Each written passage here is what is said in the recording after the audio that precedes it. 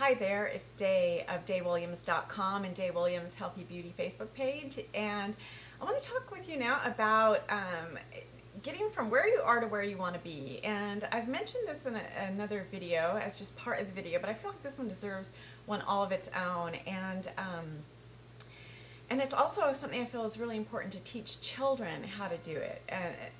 So with that, I just really have a heightened awareness of whenever I want something, whether something to accomplish or something to acquire, and it's a repeated thing that comes up and I still don't have it or don't feel like I have it. I love the process of a non-judgmental assessment of where does it fall apart for me, what's between me and receiving that, allowing that to come into my experience. And I just think it's really great practice to just be aware of those, because often what can happen is if you become aware of something that you want and it's not arriving, there can be an experience of frustration, and I'd rather replace that with an experience of curiosity, like, okay, where is it falling apart for me, or falling down or whatever, or not, the connection isn't happening.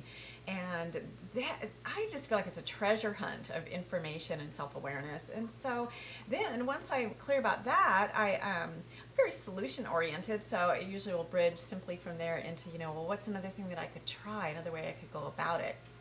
And so offering that up, it's a simple tip, but I think it's a really good thing if there's anybody in your life who you're supporting and counseling and mentoring in any way, to help them have that awareness. And because it's a life skill, it's really valuable for all of us, because it takes something out of the negative, feeling like we aren't doing something or accomplishing something we're supposed to, and giving us this opportunity to learn more about ourselves and our processes, like what really works well for us.